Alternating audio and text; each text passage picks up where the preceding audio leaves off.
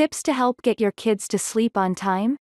Get more sleep for the whole house. Sleep trouble isn't just an adult problem, kids have trouble getting to sleep, too. And they usually keep their parents up with them. Bedtime can become a battle when little bodies don't abide by the clock. Here are 10 tips to learn how to win the fight.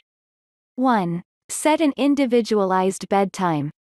School-age children need between 9 and 11 hours of sleep each night, but there's a lot of variability in sleep needs and patterns. Most kids have patterns that don't change much, no matter what you do.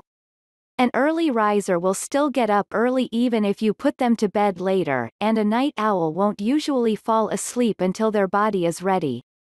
Know how much sleep your child needs to wake up refreshed and set an appropriate bedtime. 2. Set a wake-up time. If you know how much sleep your child needs and what time they go to bed, it's simple math to set a daily wake-up time.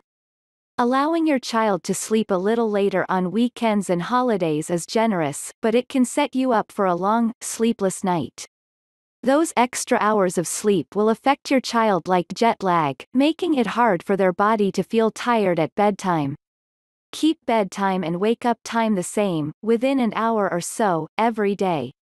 3. Create a consistent bedtime routine. Routines are especially important for infants, toddlers and preschoolers. Doing specific things before bed, such as a bath or story time, signal to your child what's coming next. Knowing what comes next is comforting and relaxing, setting the perfect bedtime atmosphere. Before long, your child's body may automatically start to become sleepy at the beginning of their routine. 4. Turn off the TV at least 2 hours before bedtime.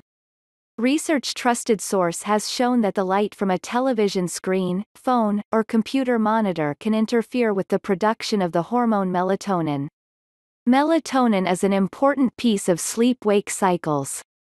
When melatonin levels are at their highest, most people are sleepy and ready for bed. Just a half an hour of TV or other screen time before bed can disrupt that enough to keep your child up an extra 2 hours. Make the bedroom a screen-free zone or at least make sure all screens are completely dark from bedtime on. Phones are better left out of the bedroom at night. 5. Reduce stress before bedtime. Another hormone that plays a role in sleep is cortisol, also known as the stress hormone. When cortisol levels are high, your child's body won't be able to shut down and go to sleep. Keep before bedtime activities calm, the lights dim, and the environment quiet. This can help avoid excess amounts of cortisol in your child's system. 6. Create a sleep-inducing environment.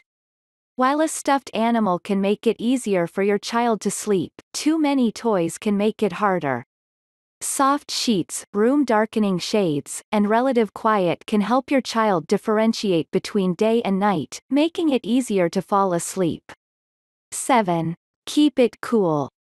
Your child's sleep cycle isn't just dependent on light, or the lack thereof. It's also sensitive to temperature.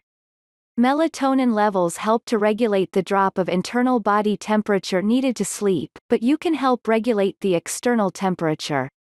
Don't bundle your child up too much or set the heat too high. Typical room temperature or a little cooler is better to promote deep sleep. 8. Provide protection from fears. Instead of dismissing bedtime fears, address them. If simple reassurance doesn't work, you can try buying a special toy to stand guard at night or spray the room with monster spray before bed. A can of air freshener with a creative new label works well. 9. Reduce the focus on sleep. Just like adults, kids can have trouble shutting their brains off for the night. Instead of increasing that anxiety by insisting it's time to sleep, consider focusing more on the idea of relaxation and calming your child's body down. 10. Be on the lookout for sleep disorders. If, despite your best efforts, your child continues to have trouble falling asleep or staying asleep, or persistent nightmares or night terrors, they might have a genuine sleep disorder. Talk to their pediatrician about your concerns. Thanks for watching. Like this video.